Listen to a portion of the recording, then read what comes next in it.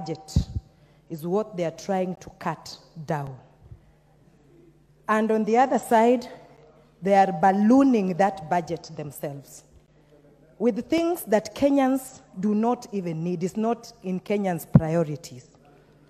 Adding these scarce positions is duplicating roles. What does the PS do? What does the CS do? We used to have assistant ministers who never even used to sit in offices. We used just to see them having fun.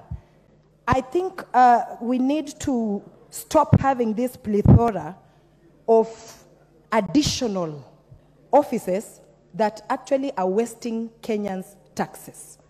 Now I know why the government is overtaxing very hardworking, poor Kenyans to give gifts to their friends.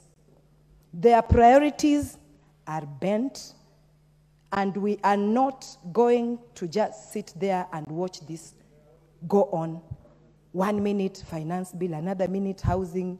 Everybody is wondering what exactly are this government's priority.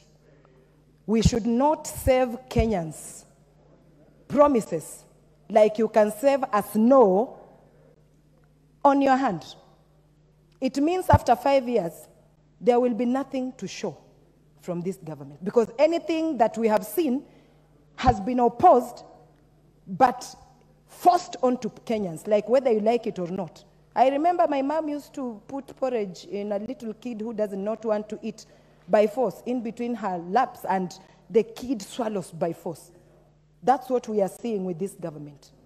It is killing us instead of giving us hope and giving us like something to wake up to every day. So I oppose. I just have questions for Mr. President. I know Mr. Ichung'wah is in here. He will try to answer. What exactly is he trying to achieve by ballooning the same budget he's saying he's cutting down? You cannot cut down something from Paul and add something to Peter, yet you borrowed Paul to pay Peter, who is also, you're going into rounds of problems, wallowing in the same miasma of confusion. I do not understand the Kenya Kwanza government. Every day with the people who are learned, people I look and call honorable members. What do you sit to do in that White House, State House? I saw even in the budget you have added 4 billion to take tea. Is it Jesus cooking that tea? Cut the budget and mean it.